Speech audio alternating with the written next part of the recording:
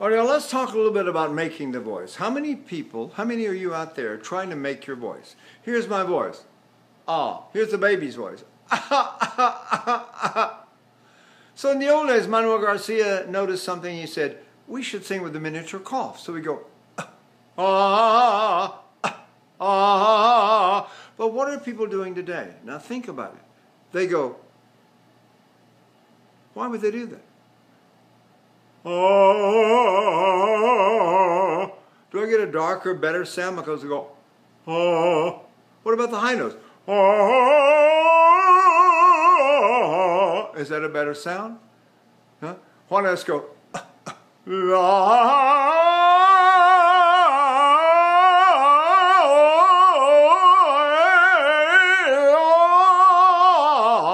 not doing anything except the miniature cough. So we have any way that we can activate something else besides up here. We don't have to make the voice. But if we don't use this down below, all of a sudden I have to lift my soft palate. Now, which direction? Some people think up and back. I got the note. What about straight up? Right?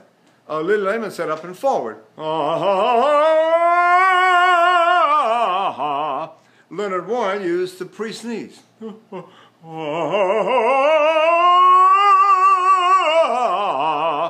Or you do nothing. I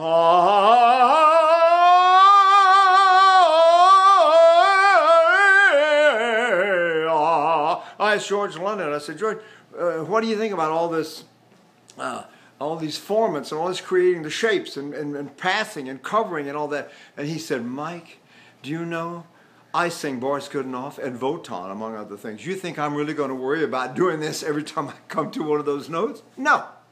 So what you do is you take a big breath, find a staccato result. There it is right there. If I stay there and I do a down bow, I get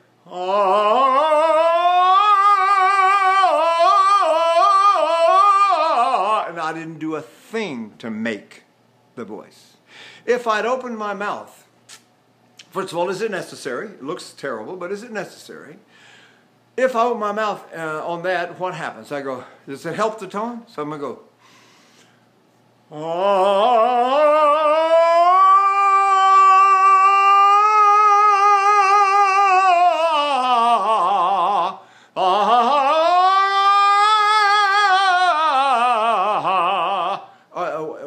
is there any advantage to opening your mouth?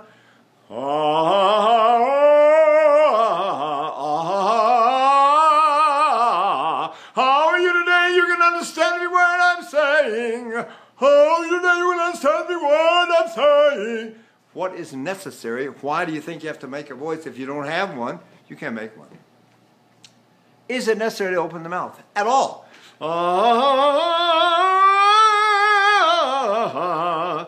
Why do I have to open my mouth at all?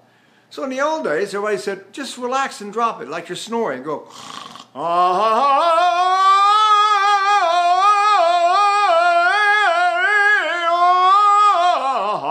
you don't have to do anything.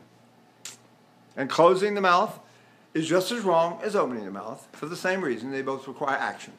I have to do an action. I have to make an action. Why would I do either one? Both of them look kind of weird, especially the open mouth one. It's like the baby bird, you know, begging for the worm. You know? So all the different ways of a lot of people depress the larynx.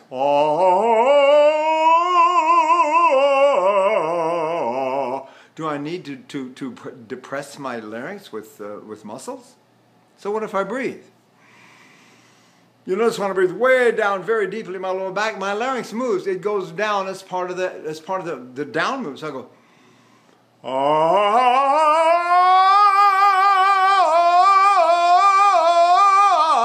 my larynx didn't move, but I didn't hold it down with muscles either. All I did was suck it down with my breath.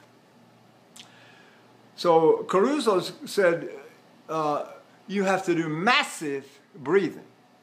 The massive breathing required for great singing. That's what he said.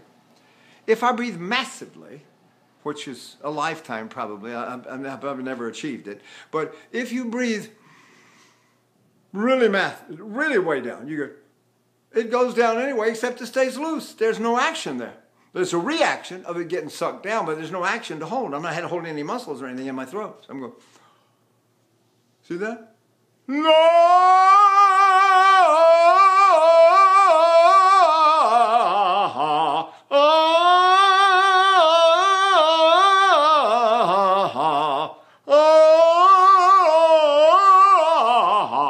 You can do all kinds of things, but the question is, what should you do? Meistersinger for Nuremberg is 5.5 hours long. You're going to sing 5.5 hours? Doing all this stuff? Or not? See? Every time I come to passage, do you realize that Don Carlo Vivaldi's got 49 high B flats for the tenor, 9 B naturals, and about 500 A's and G sharps. Now, am I going to do that every time I come to one of those notes? Or not? See? What is a high note except the same thing? Once you get it hooked over, la la la la, la la la la la. I don't know what that is. I don't even have a keyboard or anything handy right here. What note is that? I can go look. You can follow me across the room if you can see me in this thing. Right? Let's see. I got a piano over here in the dark. Oh, let's see.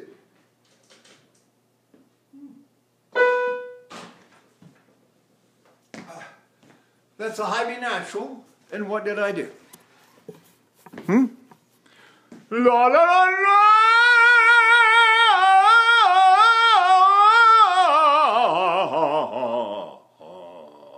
Oh, I don't care about those notes. What did I do? Nothing. What did you do in your throat? Nothing. What did you do down here? I went, huh, huh. Or I can sigh. Tito Schipa and Claudio Muzzo used the sighing method, which means you undo, you take a big breath, and then you let it go. Gradually, you let it go. So I sing like that.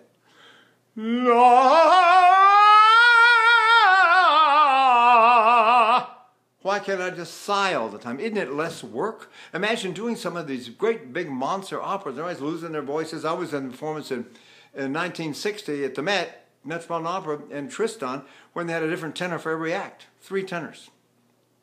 I was there for Siegfried when Siegfried Jerusalem lost his voice halfway through the show. He couldn't finish, got exhausted. What is it that is so tiring if you do nothing except stand here and go, See? So that's a sigh behind the sternum. That's Schipa's, Claudio Muzio's method. And then you had Caruso with his contrary motion method. You breathe in and you do the same sigh, letting go, except you do it in the abdomen. Why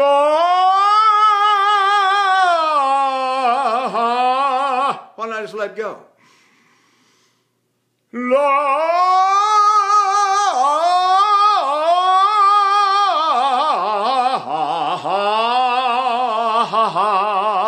What did I do? Now what about putting the head down? Here we go. Now I'm going to make my voice. Is that making my voice? What does it do to my throat to make it so dark and sort of phony, baritone or something? What does it do in my throat when I put my head down?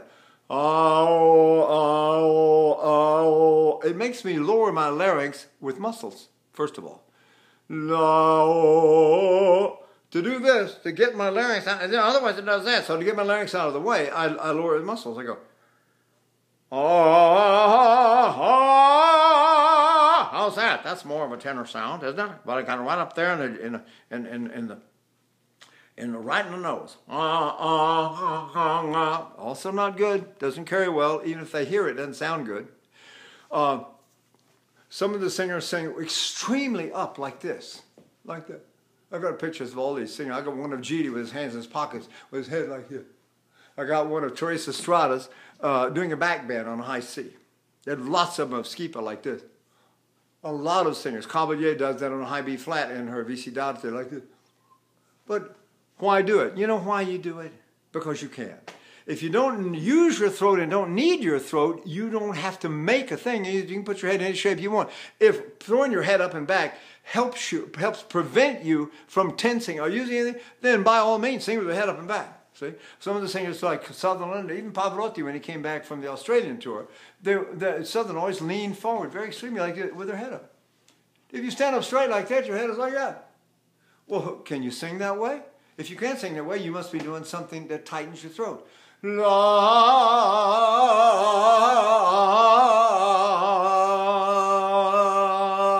Why can't I sing with my head in any position? Only if I'm using something. That cuts me off and chokes me to death, right? But find out like,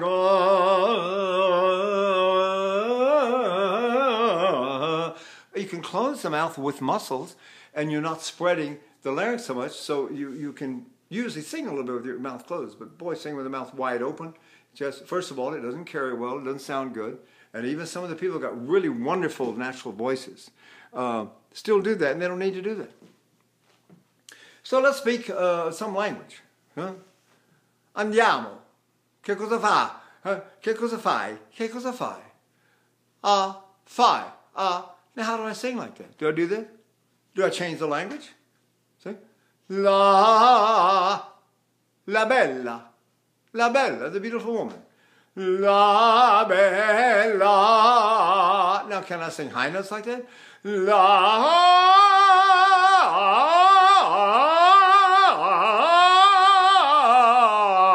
Just didn't move. La,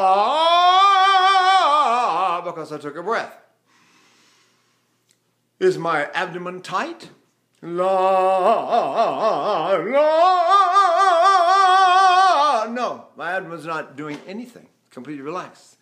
So why do people think it's necessary to do all this?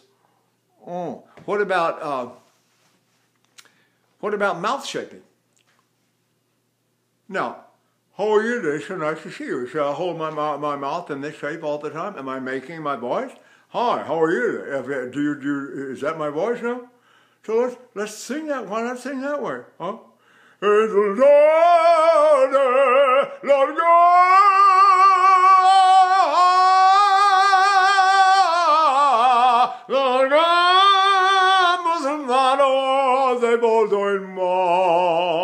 Do I really need to stand around looking like this? Is that going to make me sing better? So even if you like the sound, do you like the way you look? What about this one?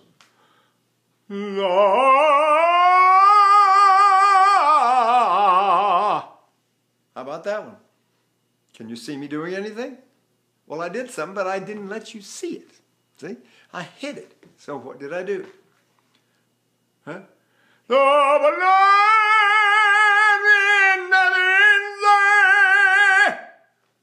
What am I doing? I'll tell you what that one was. It was a pre-sneeze. I went, and that for some reason is a form that's somewhat like bob, bob, bob, bob, bob, bob. It closes the nasal cavity and flips the voice up into the mask. Somebody said, what is it? We don't understand why is that ba and why is B better than M? What the heck? Well, if I sing ma, ma, ma, ma, ma, ma, and my voice is down here, when I get to the high notes, I got no room for my high notes. Ba, ma, ma, ma, ma, ma, ma, ma, ma, ma. So now I've got to cover. I've got to lift my palate. Ma, ma, ma, ma, ma, ma, ma, ma. I have to do something. So why not use the bob, or the closed nose, go, ba, ba, ba, ba, ba, ba, ba. There it goes. Now something popped open, and the nasopharyngeal cavity popped open, and now I have somewhere to sing. See? All you guys talk about the relative function of the retinoids to the cricoids, but none of you can sing. I admire the guys that know all this. If I would admire them more if they could get up and demonstrate and sing with it. But you can't. That's what you think about when you sing. You know? I mean, do I need to know how many of those little things there are on the sprocket of a bicycle? You know? If I count them, does it make me a better bicycle rider? You know? We have mechanics that know all that stuff for your racing car. And then we have the driver that can drive the car through a curve at 200 miles an hour. Well, one doesn't necessarily know how to do what the other. The driver certainly can't take the car apart and put it back together, but the mechanic can. But the mechanic drive at those incredible speeds and still keep control. There are two different talents. So do you want to be a singer, or do you want to be some kind of scientist? If you're a scientist, great. But you got to understand that you should be on the science faculty and not on the voice faculty. The voice faculty is supposed to teach young singers how to sing. And how to, what do I tell some young singer that comes, had one kid, he was, what was he, 15, comes in like this, goes, ah. Is that wrong? No, that's all he had. So I said, take a deep breath, way down behind you, and he goes, now sing, and he went, ah.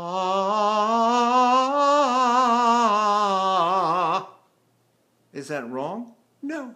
That's all the sucking in power he had. Some guys can suck in so unbelievable you can't believe it. And then always talk about Jerome Hines and Franco Corelli. Even Tibaldi did it. They sucked in making a noise called the Miller maneuver. They did this.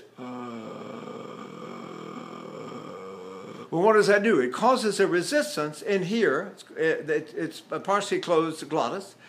The resistance causes the muscles way down low in your back, what they call the flank muscles or something like that, and they have to work to pull the air in, so you feel this activity. You also train the activity all the time. And believe me, Corelli and Jerome Hines sang very, very well. When I heard them, when Corelli came to New York, he was fabulous.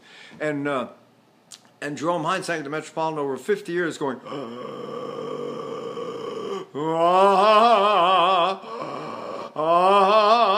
so if you don't let anybody hear it, it doesn't hurt anything to do that. What hurts is to push the air out against the closed glottis. That's dangerous, and that's why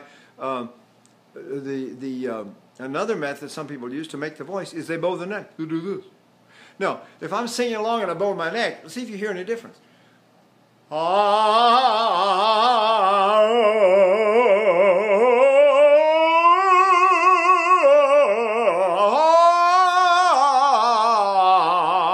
Italians have this term, chiaroscuro, which means clear dark. Did I lose my clarity when I picked a more darkness? Do I lose my darkness when I pick a more clarity? If I can get it right, it's 50-50. See, I breathe. Ah, oh, I didn't breathe. Forgot to breathe. Now the vowel is white and blatty and ugly. Ah, but if I breathe big time and don't say ah, I get oh, I can sing that way, but it's all foggy and dark, and it's a mess. I'm supposed to do both. I'm supposed to go. Ah, che fai, che vai.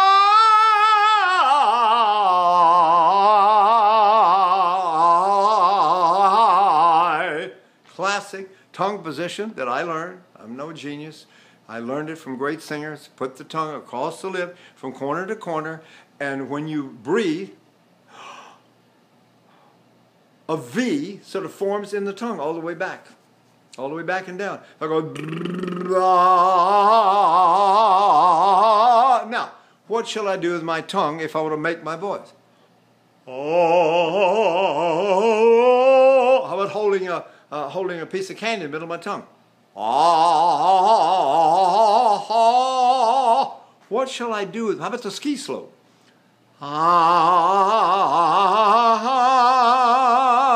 But what if I would just breathe my tongue?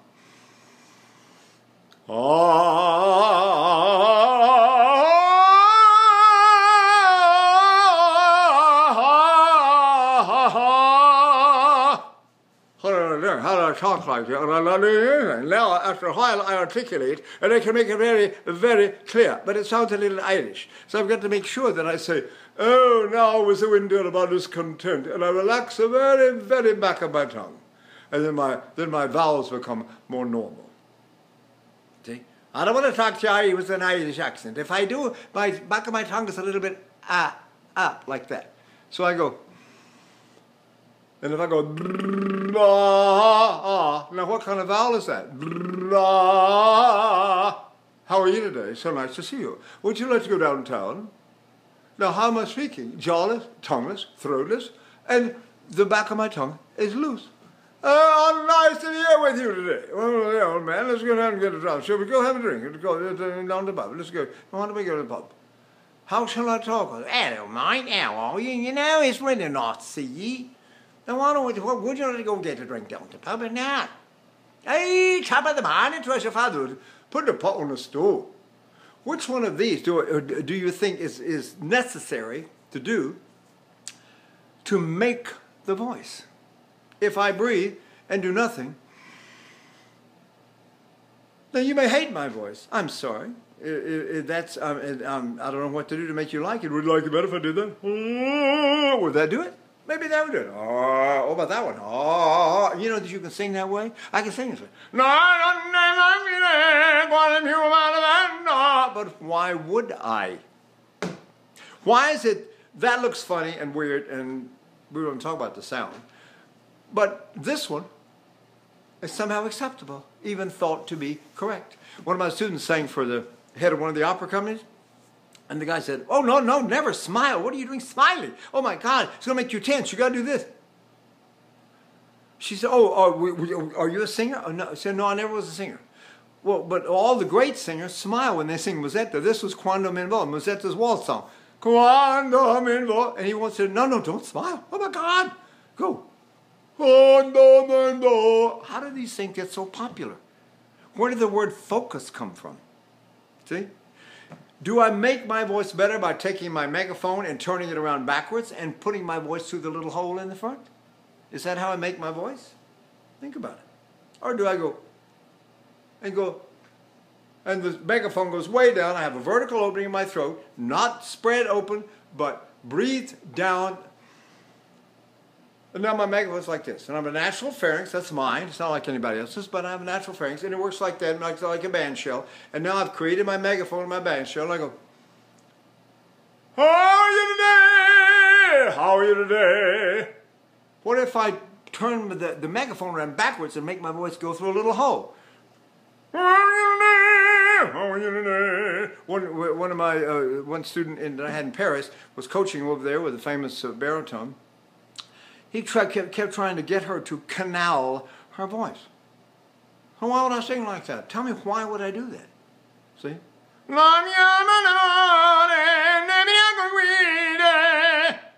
I can sing about 1,000,000 different ways, but which way is the one that's just me, with just my throat, my jaw, my tongue, nothing, everything loose, with a deep breath. And then we look and see what is really natural. Now here's what's the really rub. People say, the most natural way to breathe is the way a baby breathes when he's asleep. Well then fine, go to sleep. But we're not asleep. We're awake when we're singing. So what does a baby do naturally when he's awake and laughing or crying? What does the belly do then? See? What shape is the mouth? Where is the activity of the breath and the diaphragm? So then we're back to Manuel Garcia's miniature cough. Or to Giovanni Lamperti's sty form in the back of the throat. Or to Caruso's horizontal rectangle he told Rosa Poncel to keep in the back of her neck all the time. So I go, hello, how are you today? And I talk like that. All of a sudden, it's like I'm being trained at the old Vic school to be a Shakespeare actor. Now is the winter of our discontent. Why would I go, no, it's the winter of our discontent? I wouldn't do that. Why do people sing in these weird ways that have nothing to do with anything that's natural whatsoever? Maybe the unnatural quality of it has some kind of appeal. Do you think? That's something to think about. Maybe if I go, oh, somehow I'm going to make a hit with the public. I don't know. So what if I do nothing? What if I say, bimba dagli occhi? Bimba dagli occhi. I just try to speak it nicely, sweetly, in Italian. Bimba dagli occhi pieni di malia. Why isn't that enough? So I take a breath. Bimba dagli occhi pieni di malia. Ora sei tutta mia. Why isn't that enough opening in language and all of that? And certainly, is it big enough to sing that music? Do I need to press it? Do I need to do a spingere technique? Anyway, I think that's enough. You guys have to decide for yourselves when you look in the mirror and sing, what do you see? What do you see in the mirror? Think about it. What do you think the public sees? They're looking right up your nose with binoculars, with opera glasses, and you're there going, are you doing this? Hey, I can't see me. I can't get under there far enough to look and see like this. Huh? I remember when Cheryl Mills was singing Rigoletto, and he sang always with his chin on his chest like this. And he couldn't figure out how to do the hunchback, because if he did the hunchback in Rigoletto's hunchback, so if he wanted to play the hunchback, he was to get down like this, and then his head was here. And he couldn't figure out how to do it. So finally he came in one day and he said, I've got it. Look, all I do is play him sideways all the time. See? So he went from Rigoletto to Quasimodo. He went from a hunchback to a totally deformed person. See? Anyway, we should all have such careers as these guys. They're pretty fantastic, you know? So I personally enjoy it more if somebody says, hello, how are you? And not, hello, hello. See? That's all. Okay? I hope this gives somebody something to think about. Okay? Bye.